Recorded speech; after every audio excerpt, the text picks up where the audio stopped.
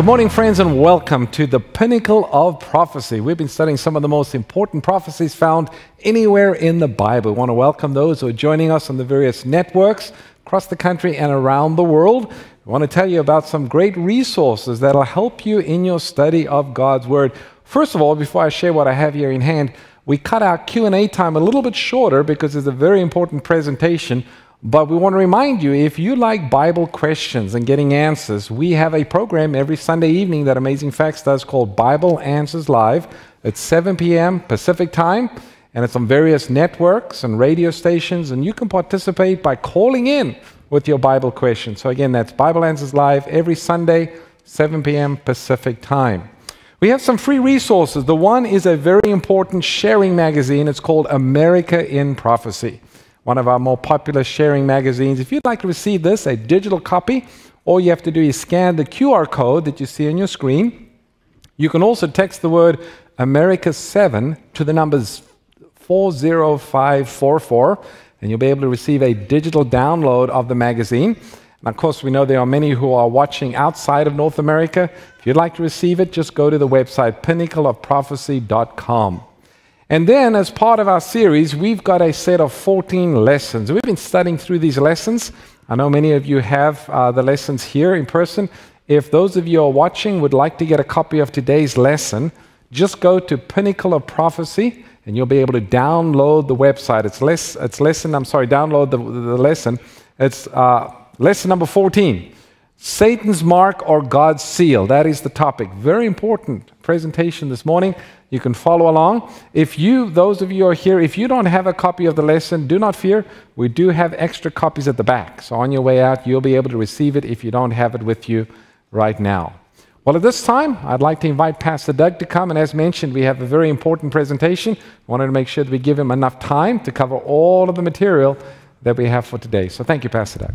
Amen. Thank you so much, Pastor Ross. And good morning, everybody. Good morning to our friends who are watching around the world. Actually, some places we know it's actually evening now.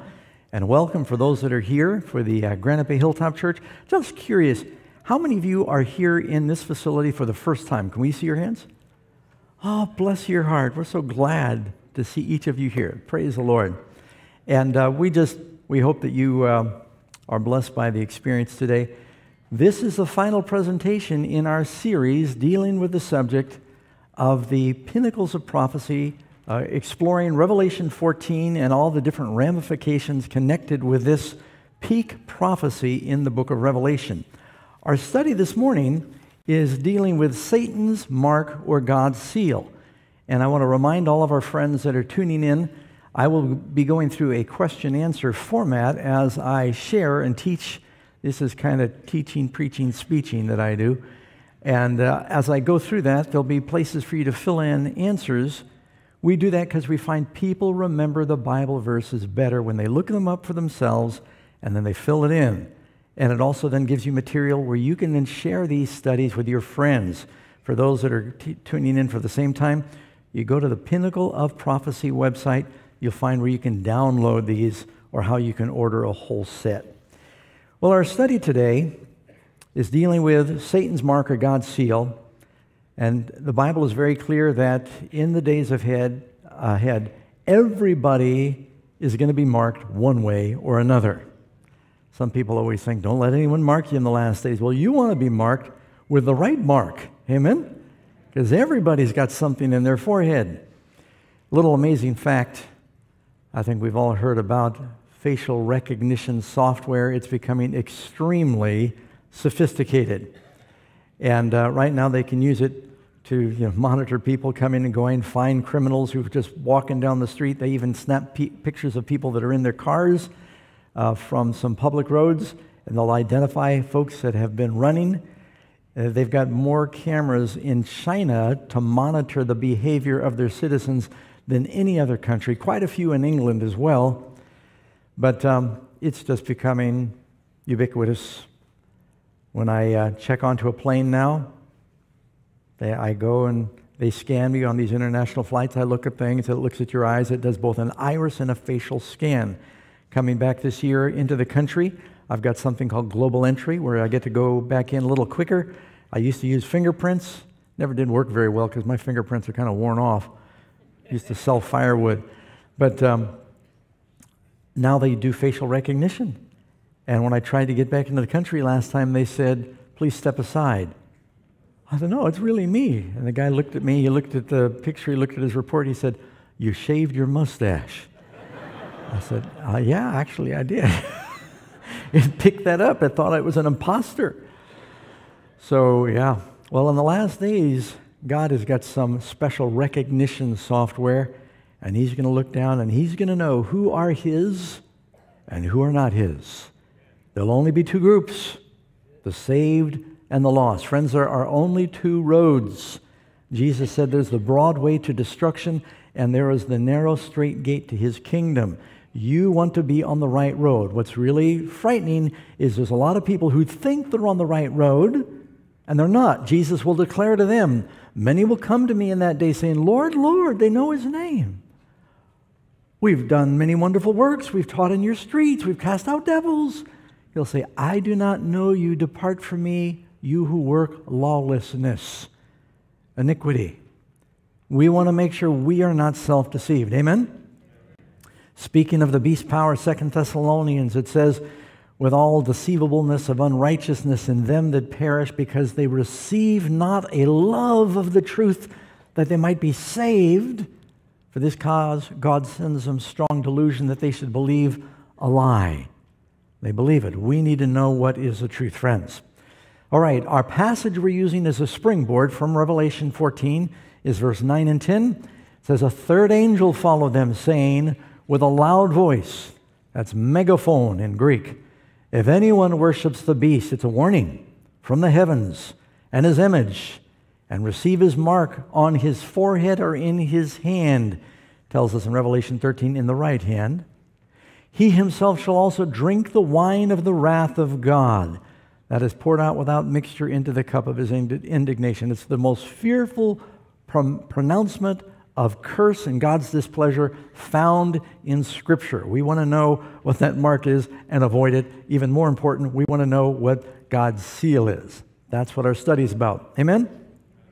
We've told us along the way the key to understanding these prophecies in Revelation are the stories in the Bible. Out of 404 verses in Revelation, 278 are found in the Old Testament. That's where the keys are. You go back to the very beginning. Adam and Eve had two sons, originally Cain and Abel. And Cain was a keeper of sheep. Cain was a tiller of the ground. Abel was a keeper of sheep. God had instructed them that for the sacrifice for sin, it required the death of a lamb. Well, Abel did what was required. Fire came down from heaven on Abel's altar. It was accepted. Cain thought, well, that's kind of messy. I'm a farmer. I'll bring my offering. He's a shepherd. So he brought some fruits or vegetables from the ground, and nothing happened, just fruit flies. And he got upset with his brother. And Abel said, Cain, I know you're the older brother, but you need to obey God. God didn't say do it that way. We need to do it the way that God says. He's told us how to worship Him and how to appeal for forgiveness. It can't be based on your works. And he got so upset with his younger brother remonstrating with him, he finally flew into a rage and killed his brother. The one doing it wrong persecuted the one doing it right. They both were worshiping the same God. One true, one false. Same thing happens in the last days. Those who worship the beast in his image are doing it wrong, will persecute those who are doing it right. It's been the same issue through time. It's like the battle of Elijah on Mount Carmel. It said, who is the real God? If Baal is the God, worship him. Build an altar. Let's see where the fire comes. Where's the power? A lot of people have a form of religion with no power. But the power is in the Word, friends. It's in Christ. So soon everybody is going to have a mark one way or the other. We'll either have the seal of God, Father's name written in the forehead, or the mark of the beast in the hand or in the forehead. Cain got a mark placed on him. You know, that's the first time you find that in the Bible. Cain said, my punishment is too great for me to bear. Future generations will kill me. God placed a mark on Cain, warning nobody to kill him. He was marked, but it was a mark of his sin to protect him from the wrath of man. And you can see where Goliath got marked in the forehead, didn't he? Stone from David. Ezekiel 9 talks about a mark. We're going to talk about that in a minute. But if you read in Psalm 37, verse 37, it says, "Mark the blameless man and observe the upright man, for the end of that man is peace." So when you say mark a man, it doesn't mean run up and put a big check on their forehead. It means take note of that man. Everybody's going to be marked and filled with one of two spirits. Question number one, let's get to the lesson. It says in the question, how are we to worship God? Well, there are two different ways that God is often worshiped. You got the false way where they obey the traditions of man. It says, "In vain they worship me," Jesus said, "teaching for doctrines the commandments of men." They're just man-made commandments. They're following traditions and putting aside the commandments of God. That's why a lot of churches, even those who claim to be Christian churches, do it. Hey, I've got a free prophecy for you. Totally disconnected but connected. Isaiah chapter 4, verse 1. "In that day, 7 women will take hold of one man." What's a woman represent in prophecy? "Saying, we will wear our own apparel, we will eat our own bread, only let us be called by your name to take away our reproach." Talking about in the last days, you've got all these churches, they want his name, they want to call themselves Christian, but they said, we'll wear our own apparel, our own righteousness, we'll have our own interpretation of the word, but we want to call ourselves Christians. That's where we're at today. You know, the Christian church is the most divided religion in the world. Now, there are many divisions of Islam and there are divisions of Judaism, but Christianity takes the cake. Hundreds of denominations. How do you know where to go? Do you think that's the kind of church Jesus is coming back for? Or is he going to pull people together based on the word in the last days? Things are going to be shaken in our world. People are going to be driven to God. The devil's going to exploit that fear to make religious laws that are wrong.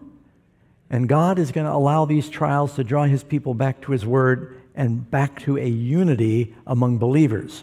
You're going to see that happening. How do we worship God? God is spirit. And those who worship him must worship him in what? Spirit and in T-R-U-T-H, truth. It is the truth that sets you free. Truth matters, friends. We're living in a world where everyone's got this relative truth. They don't believe in absolute truth. And God's truth is absolutely true. The Bible says, Jesus said, John 17:17, "Thy word is truth." The most important foundation for truth in the world is the Word of God. It is the rock on which the wise man builds. Amen? Romans 6, in verse 16, Paul tells us, "Do you not know that to whom you present yourselves slaves to obey, you are that one's slaves to whom you obey, whether of sin leading to death or obedience leading to righteousness?" You've got two kinds of people, those that are hearers of the word and they do it, and those that hear and do not do. The fool hears the words of Christ, but he doesn't do it. God wants us to not only be hearers, but doers of the word. Now, Pastor Doug, aren't we saved by faith? Yes.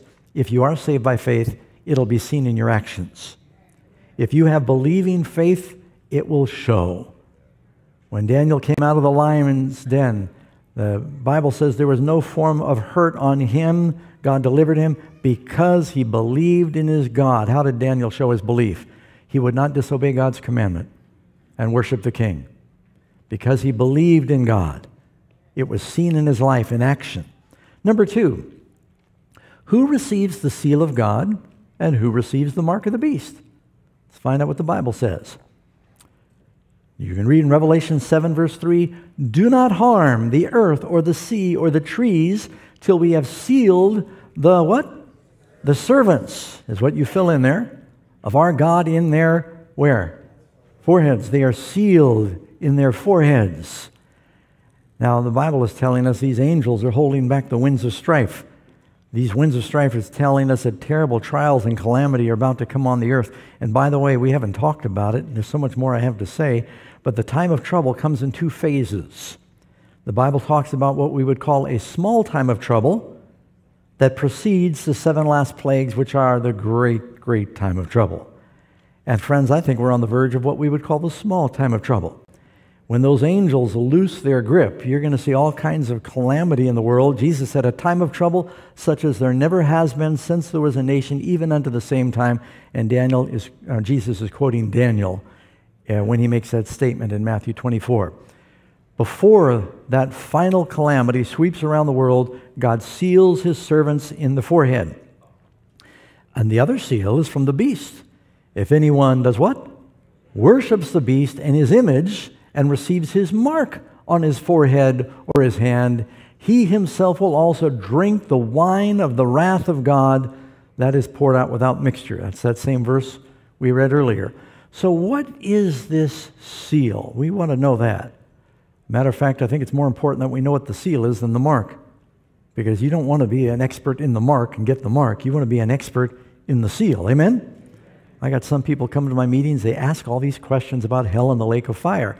And I think, you're way too preoccupied with that. Is that where you plan on going? So ask me more about heaven. Seal the law among my disciples. Okay, right there. If I were to stop, have you noticed a connection between the seal and the law? The seal of God can be found in the law of God, but there's more. Seal the law among my disciples. It says, these were the ones who were not defiled. It says they're not defiled, for they are virgins, for they follow the Lamb wherever he goes. It says they're not defiled with the women, for they are virgins. It's left out of that verse, but I want to mention it. The 144,000 are not defiled by the doctrines of the whore of Babylon and her daughters. Now, it's using this spiritual analogy. They're all women in this passage. It's talking about churches that are faithful to the word, that are undefiled from the corrupting influences of the wine of Babylon, is what that's sharing. And furthermore, those with the mark of the beast will be following Satan. They are rebelling against God and his law. Now, you sort of already knew that. What does it say in Revelation 12, verse 17? The dragon, who's that? Satan was wroth. That's King James. Angry, furious. With the woman. What's a woman? True church or false church in this? It's got to be true because the devil's mad at her, right? It's a no-brainer. And he goes to make war. This is the battle of Armageddon. With the remnant, what's left of her seed, her descendants, her followers, that keep the commandments of God and have the testimony of Jesus. Who is the devil especially angry with? The ones that still believe and teach and keep the commandments, not to be saved, but because they love the Lord. And Jesus said, if you love me, keep my commandments. Amen? All right, so we know the devil's angry with the group that are surrendered and obedient. Number 3, where are people marked? This is where it gets really interesting. Revelation 14:1, then I looked, and behold a lamb standing on Mount Zion, and with him 144,000, having his Father's name written in their foreheads. Well, it said the seal of God in their foreheads. Here it says their Father's name in their foreheads. Now, this is a group that is saved, and they've got something in their foreheads. You know, you go to the average person on the street and say, you know, as we enter the last days, you've read Revelation, would you let anyone put anything in your forehead? And they go, no way. They think it's only the beast that's going to be marking. Everyone gets marked. Turn with me in your Bibles to the book of Ezekiel. And this will not be on the screen. If you don't have a Bible or a Bible on your phone, then just listen carefully. A prophecy in Ezekiel chapter 9, and I can't read it all, but I want to especially read to you. Oh, well, let me see. I'll start with, if my pages will stop sticking together here.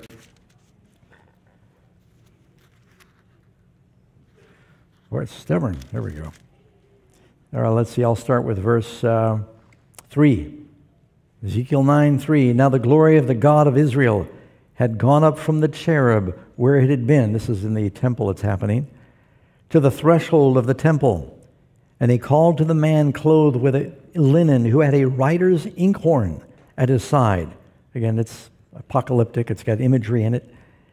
And the Lord said to him, go through the midst of the city, through the midst of Jerusalem. This is where God's people are. and put a mark on the forehead. Revelation is based on the Old Testament. Of the men who sigh and cry over all the abominations that are done in it.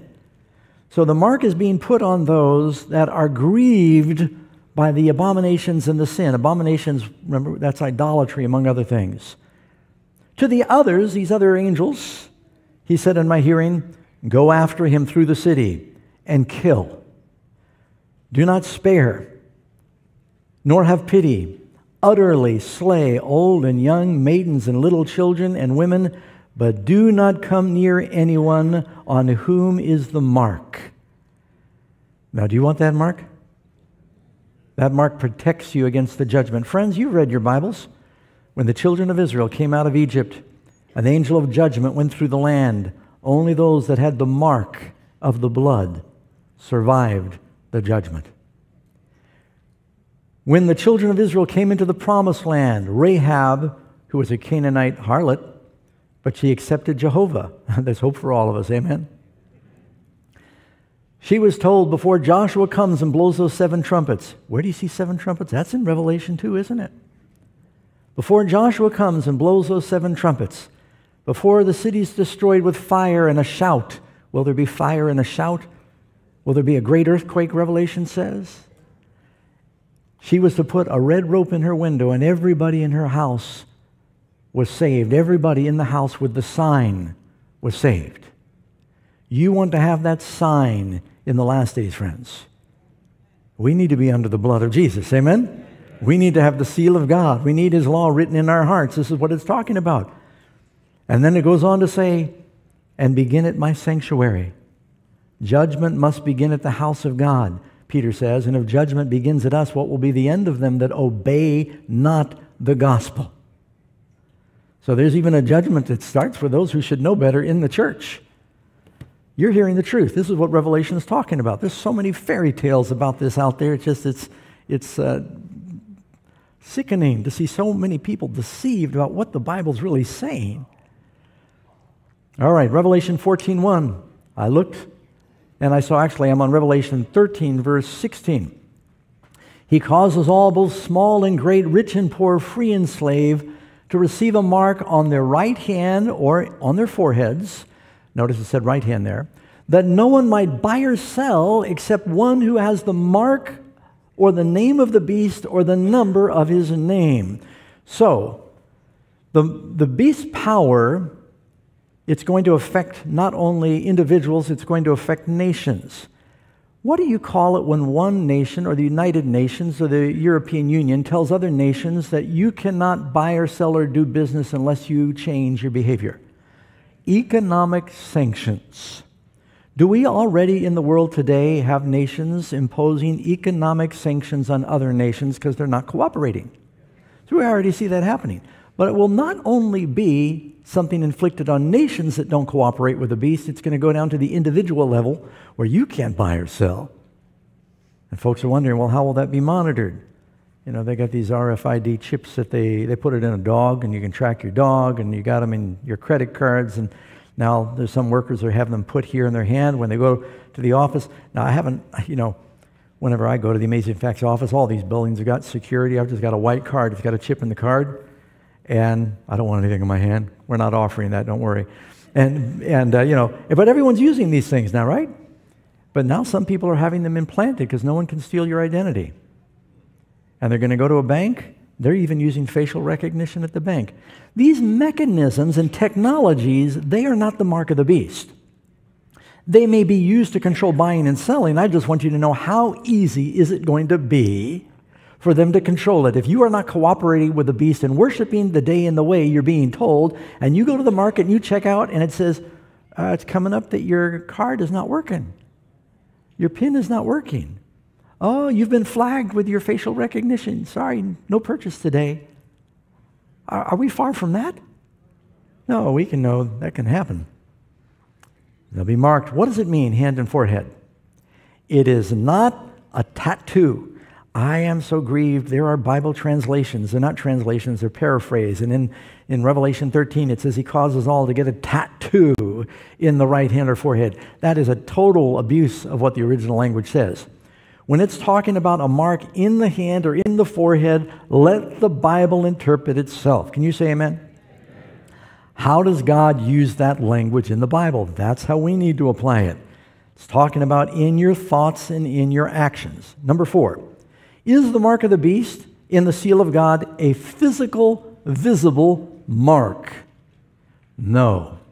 Now, there may be visible changes in the life, but they're not going to walk around with a tattoo that says 666 in their forehead. I mean, do you think the devil's dumb?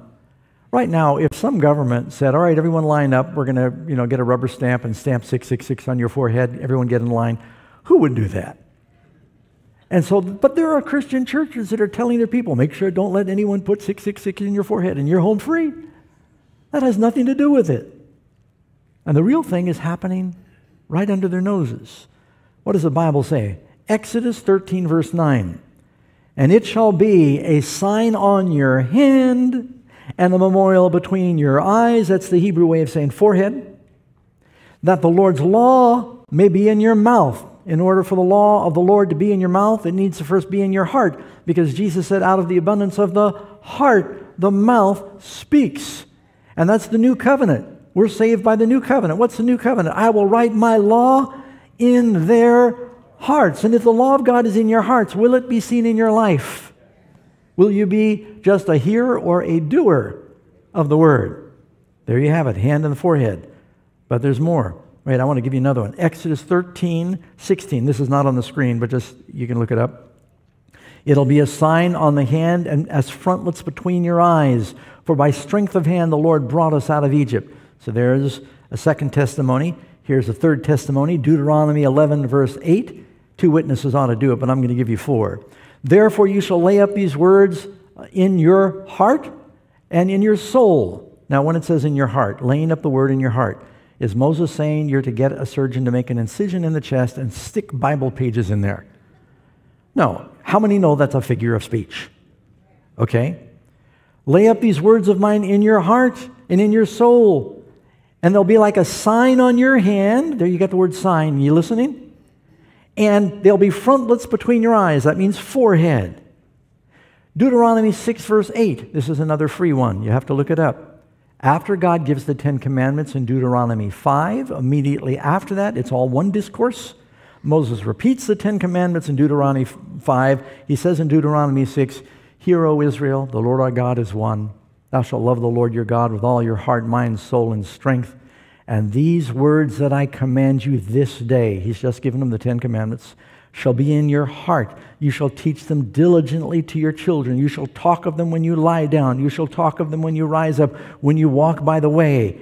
And it says, you shall bind them for a sign on your hand, and they will be as frontlets between your eyes. All right, friends, I've just given you 4 verses, and there are more that explain what does it mean, a mark in the forehead and in the hand. It is not a tattoo. It's talking about having the law of God in your heart and in your actions. Those in the last days that do not have the law of God in their heart and their actions will have the mark of the beast in their actions. They'll be obeying the laws of the beast. And hand is the actions. Mind is in the heart and the affections. Is that making sense? Let's look at more. Hebrews 10:6. What does God say? I will put my law where? In their minds. If you got the seal of God, the Holy Spirit in your heart, the law of God will be in your mind. Amen? The forehead is what's between our eyes. It's a symbol of our thoughts. The hand is a symbol of our actions. A lot of examples of this. I've got one I just pulled up here in 1 Samuel 26:18. And David is saying to King Saul, why does my Lord pursue his servant? What have I done? What evil is in my hand? That didn't mean he had something evil in his hand. I mean, it's in my actions. I've not done anything to hurt you. And when you say to your friend, can you give me a hand? You don't cut it off and toss it to him. You all know what that means, right? That's why they call it manual labor. This is mano in Spanish, right? It means it's talking about your actions. You do your actions. You do your work with your hands. So some will do the works of the beast. Some will believe the beast. It may not be just in their actions, but it's in their thoughts. Others will cooperate because they want to get fed, but they don't really believe it. but they're complying with the laws of the beast. They're selling their souls.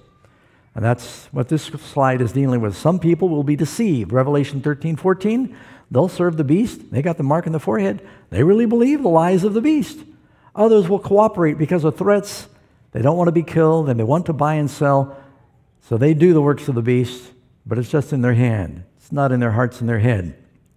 Number 5, how are people sealed by God? We want the seal. Amen? Ephesians 4, verse 30. And do not grieve the Holy Spirit of God, by whom you were sealed for the day of redemption. How many want to be redeemed? By the way, Paul also says this in Ephesians number 1, sealed by the Holy Spirit. So first and foremost, when we talk about the seal of God, it is the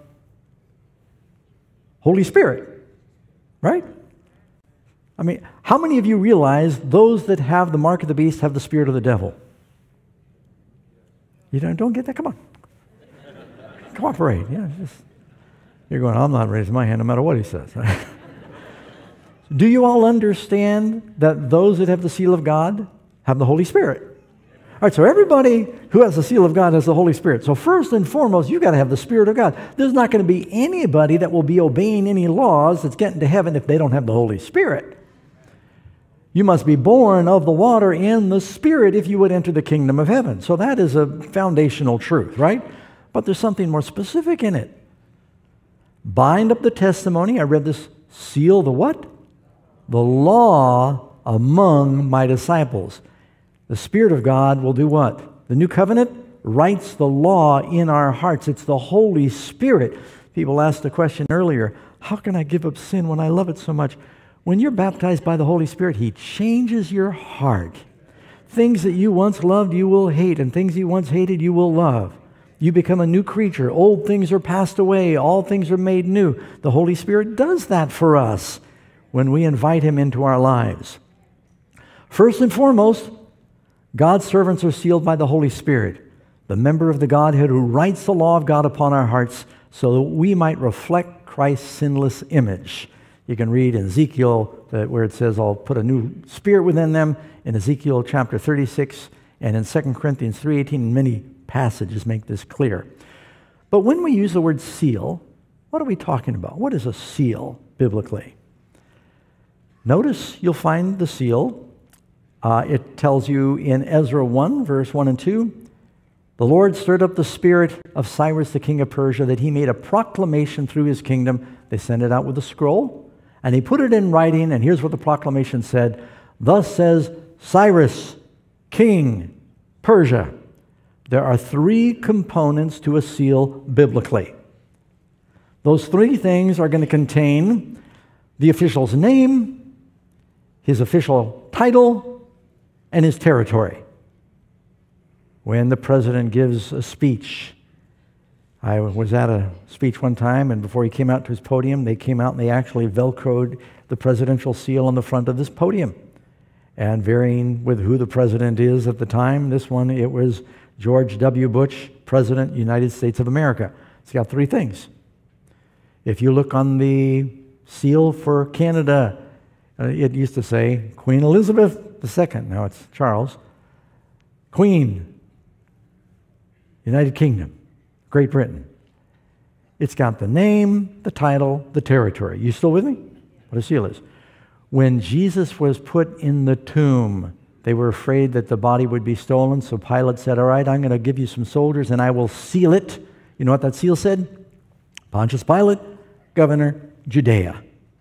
When Daniel was put in the lion's den, Darius put a stone over the den, and Daniel came out alive, and so did Jesus. Amen. He put a stone over it, and the government seal said, Darius, king, Medo-Persia. So here's the question, friends. Where in God's law do we find God's seal? 4th commandment. Here's what it says in Exodus 20. For in 6 days, the Lord, that word there is Yahweh, made, that is the maker and creator of all, the heavens and the earth and all that is in them. He is the great one, his name, who creates and sustains all things everywhere. In the Sabbath commandment. Now, friends, right there in the middle of God's law, you've got the longest commandment, the only commandment that begins with the word remember. It's the last of the commandments between man and God. It's the commandment that bridges the commandments between our obligations to God and our obligations to our fellow man. You find a special commandment. You know, life is made of time. If you have no more time, you wouldn't be hearing me right now. We exist in time. You love in time. You don't have time with someone, something happens to love. God gave us sacred holy time to develop that love relationship. The devil hates that. He knows if he can destroy our quality love time with God, it erodes the relationship. Have you discovered that if you don't have time, it affects the relationship? The devil knows that too. Now think about this. I've done this once before, but I'm going to do it again. We always have new people. If I were to ask you, where on the planet would you identify as the Holy Land? What would you tell me? Israel. I heard a wave, yes. And if I was to say, where in Israel would you describe the Holy City? What city? Jerusalem, okay? And where in Jerusalem is the Holy Mount? What's it called? Mount Moriah, sometimes called Mount Zion. And on the Holy Mount, they've got the Holy Temple. At least they used to. And in the Holy Temple, they had the Holy Place. And then just beyond the Holy Place, they had the Holy of Holies. And in the Holy of Holies, they had the Holy Ark of the Covenant. You know, the word holy is used for all these things. And in the Holy Ark of the Covenant, there were some rocks. And in those rocks was a writing from God, the truth. And the word holy appears one time in the Ten Commandments. It's like a bullseye on the planet, friends. God made a time holy for us. The seal of God is in the law of God. Those that really love God, it's easier for some people to give God their money than their time. I've had people go through meetings like that and they say, you know, Pastor Duck, what you said about the state of the dead makes sense. What you said about hell makes sense. But when you start teaching the Sabbath truth, they start to shift from foot to foot and they get a little nervous because it's not just believing it up here. It's now making a change in their life. And they go, ooh, that'll mean I do things differently. And that's where the commitment comes in, amen? All right. The fourth commandment features all the components of a seal. It's got the name of the Lord, Creator. The Lord made His territory, the heavens and the earth and the sea. The Bible says in Revelation 14:7, the same thing you find in the fourth commandment. Worship Him who made. He's a creator, the heavens and the earth and the sea. A message goes in the last days. These three angels take a message to the world before Jesus comes in Revelation 14:14. He's coming in the clouds. What is part of that message? Come back to the Creator. Return, keep His commandments. That's also in Revelation 14. Here are those who keep the commandments of God in the faith of Jesus. God is calling His people back. Jesus came to save us from what? From sin. What is sin? Transgression of His law. Now, I don't want to sound like a legalist, friend. I'm saying that don't fool yourself. If you're living a life of sin, you need to be repenting of your sins, turning to Jesus, asking for grace and power to live a new life, and He will give it to you. He's done it for millions of others. He'll do it for you. Worship Him who made. Number 8, what is the mark of the beast? All right, brace for impact. It says in Ezekiel 22, verse 8, you have despised my holy things and profaned my Sabbaths. Her priests have violated my law and profaned my holy things. They start talking about the religious leaders. They've not distinguished between the holy and the unholy. God calls that day holy.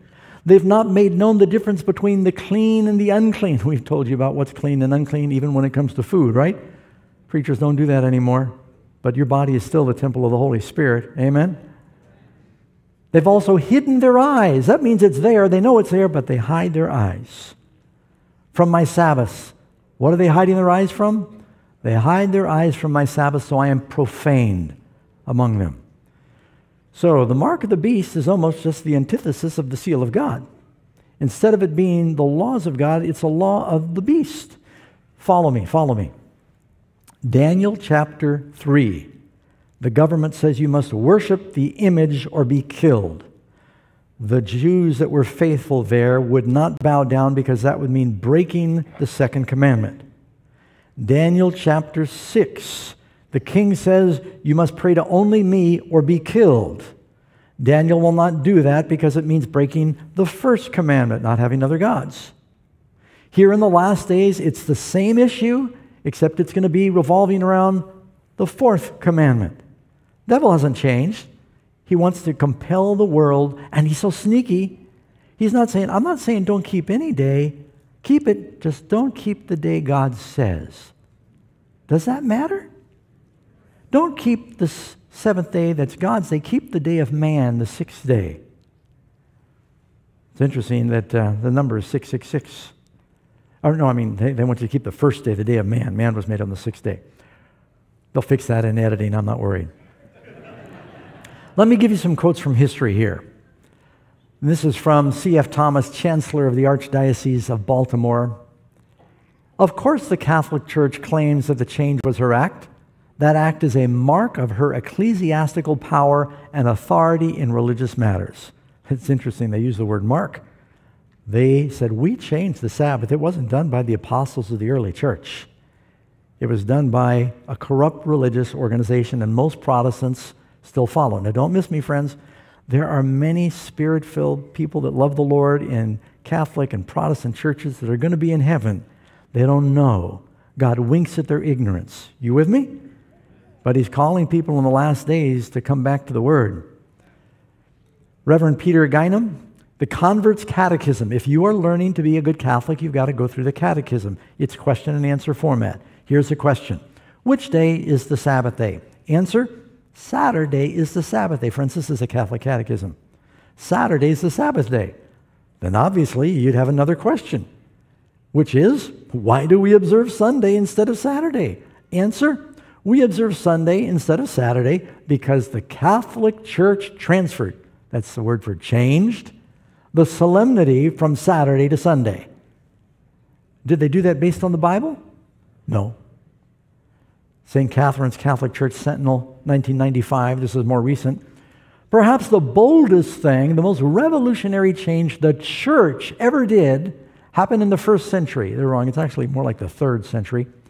The holy day, the Sabbath, was changed from Saturday to Sunday, not from any direction noted in the Scriptures, but from the church's sense of its own power. People who think the Scripture should be the sole authority should logically become Seventh-day Adventists and keep Saturday holy. That's what the Catholic Church says. I say, thank you very much. I couldn't agree more. But they freely admit there is no Scripture that tells us to do that. These are man-made laws. Now, I'm watching the clock, and I got to pace myself here. I don't have time to read you. I've got pages of quotes from leading theologians, not members of my church. For example, Alexander Campbell, a great theologian you've probably heard of in the Christian Baptist, he said, the first day of the week is commonly called the Sabbath. This is a mistake. The Sabbath of the Bible was the last day preceding the first day of the week. The first day of the week was never called the Sabbath anywhere in the entire Scriptures. It is also an error to talk about the change of the Sabbath from Saturday to Sunday. There is not any place in the Bible, any intimation of such a change. It's not in the Bible. I could read John Wesley. I could read T.C. Blake. Here's a good one from Dwight Moody. You've all heard of the great evangelist Moody. The Sabbath was binding in Eden. It's been in force ever since. The fourth commandment began with the word remember, showing the Sabbath already existed when God wrote the law on the tables of stone at Sinai. How can men claim this one commandment has been done away with while they admit the other 9 are still in effect? Dr. Edward T. Hiscox, he wrote the Baptist Manual, great theologian. He says, there was and is a commandment to keep holy the Sabbath day, but that Sabbath day was not Sunday. It'll be said, however, with some show of triumph, the Sabbath was transferred from the seventh to the first day of the week. Where can the record of such a transaction be found? Not in the New Testament, absolutely not. It seems to me unaccountable that Jesus, during 3 years of intercourse with his disciples, often conversing with them upon the Sabbath question, never alluded to any transference of that day And during the 40 days after his resurrection, no thing was intimated. I go through Bishop Seymour. We've made the change from the seventh day to the first day, from Saturday to Sunday, on the authority of the Holy Catholic Church. This is so clear in history, but you don't hear churches talking about it because it's an inconvenient truth, if you don't mind my quoting that. The papacy, enacting doctrine, recognized the first day of the week as Sunday, and they passed by the seventh day as the Sabbath. I don't know if you've got this slide here of the Ten Commandments. I captured this online. Yeah, she got it up there. I just gave this to her this morning. Thank you, Cheryl. This is a picture of the Ten Commandments in front of a Catholic church. You'll notice that the second commandment is missing. They completely take out the commandment about idolatry, and then they preserve 10 by dividing the 10th commandment about coveting. And then they say, just remember the Sabbath day, the seventh day is the Sabbath, but they must think that Sunday is the seventh day. How many people have you met people that thought Sunday was the seventh day? I meet them all the time. Sincere Christians, they thought, well, yeah, I keep the seventh day as the Sabbath, that's Sunday. And they say, wait, the Bible says Jesus rose the first day. How can it be both? Number 9, how are people marked by the beast? He causes both small and great, rich and poor, free and slave to receive a mark on their right hand or in their foreheads, that no one might buy or sell except the one that has the mark or the name of the beast or the number of the name. It says in Jeremiah 3:3, you have a harlot's forehead and you refuse to be ashamed. You remember we were talking about Mystery Babylon, the harlot, last night. And what does she have in her forehead? Mother of harlots. Pushing idolatry on people. The beast's power is going to compel people to receive it, or they can't buy or sell, ultimately a death decree. And that's Revelation 13. Now, what's going to happen, friends? There's going to be some triggering crisis. It could be, we could be on the threshold of this right now. I mean, when the United States is moving warships to the Middle East and to the Persian Gulf and Mediterranean, and there's a war between Russia and China's rattling its swords over Taiwan, and they're in cooperation with North Korea and Iran. I'll tell you, friends, this is how it looked before World War I and World War II. You know what people do when they're frightened? They become very spiritual. And people are willing to comply with spiritual laws when they're afraid. I don't know what the catalyst will be, an economic disaster, a war, another plague, all three at once. Could happen. And the powers of the United States, which is that second beast in Revelation, is going to work together with the other religious powers of Europe and the Catholic Church, and they're going to say God is punishing the world because we're disobeying Him. We need to get back to the Bible, and they're going to start compelling a form of religion that is unbiblical.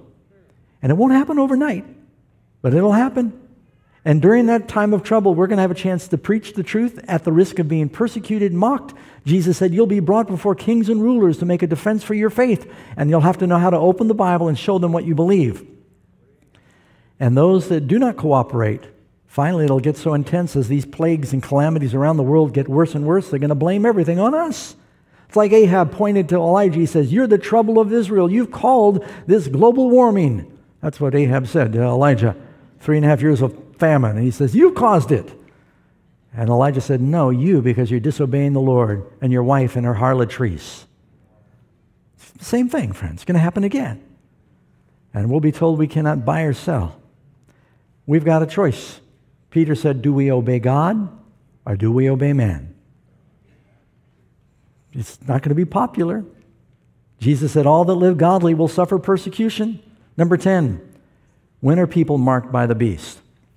Is anyone got the mark of the beast now? No. Are we saying that people that go to church on Sunday have the mark of the beast? No. But when it becomes an issue, when it says the image of the beast should speak and cause, when it becomes compulsory and people say, I'm going to cooperate with the beast for benefit, they'll be receiving the mark of the beast. And ultimately there's a death decree. Number 11, what is the ultimate fate, or fates I should say, of those within the seal, or with the seal of God and those with the mark of the beast? Well, praise God, those that have the seal of God, Blessed are those who do his commandments, that they might have a right to the tree of life. Don't you want to eat from that tree, friends? Eternal life, and enter in through the gates of the city. And Jesus will say, well done, good and faithful servant.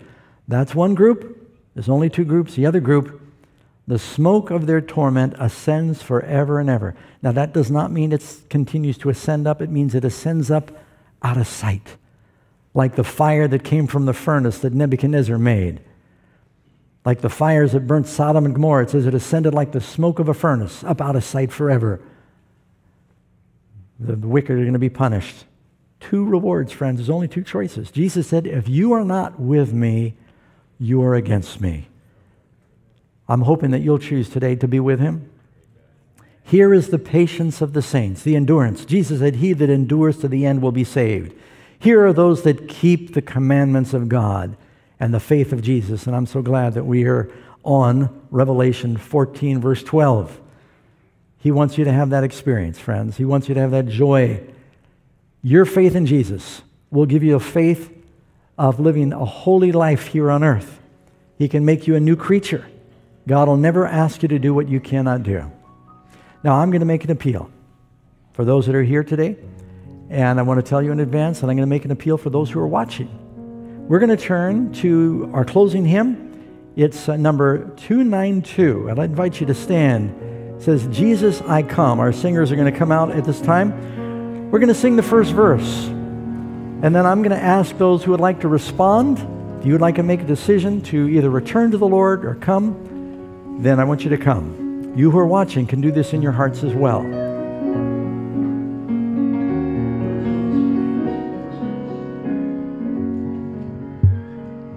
Let's sing.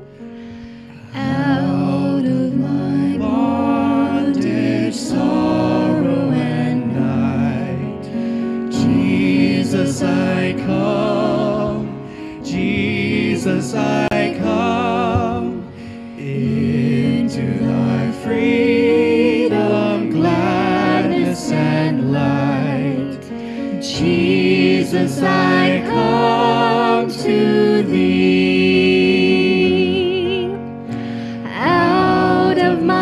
Sickness into thy health, out of my want and into thy wealth, out of my sin and into thyself. Jesus, I come to thee. Before we sing the next verse, I would like to make an appeal. If the Holy Spirit has spoken to you today or through this series, and you know the Lord is calling you, and you know it's time to make that decision to say, I want to be with Jesus. I haven't been living for him, but I want to come to him. I want to accept his mercy, forgiveness, his new heart. I want his law written in my heart. I'm going to invite you to come to the front because we want to have a special prayer for you.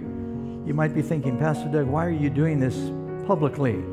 Because everybody Jesus called, he called publicly, and he died for you publicly. You cannot be ashamed of him. Don't worry about the people here. They're all sinners too. If you hear the Holy Spirit calling you, you come. Some of you have never been baptized. Some of you young people, you know you need to make that decision. Come now as we sing verse 2.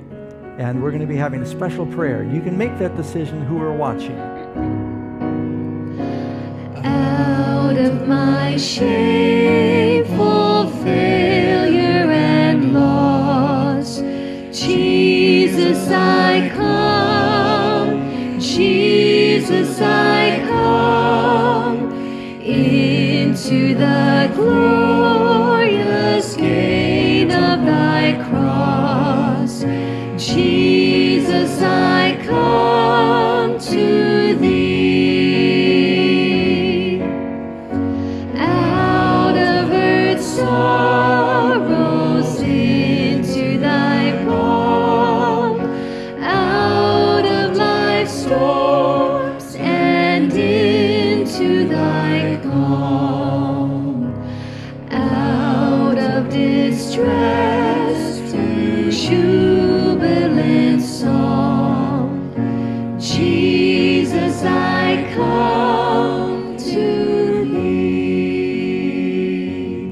another verse. I think there's some of you out there and some of you watching, you might be struggling. You're feeling a battle going on in your heart between your Jesus and your devil.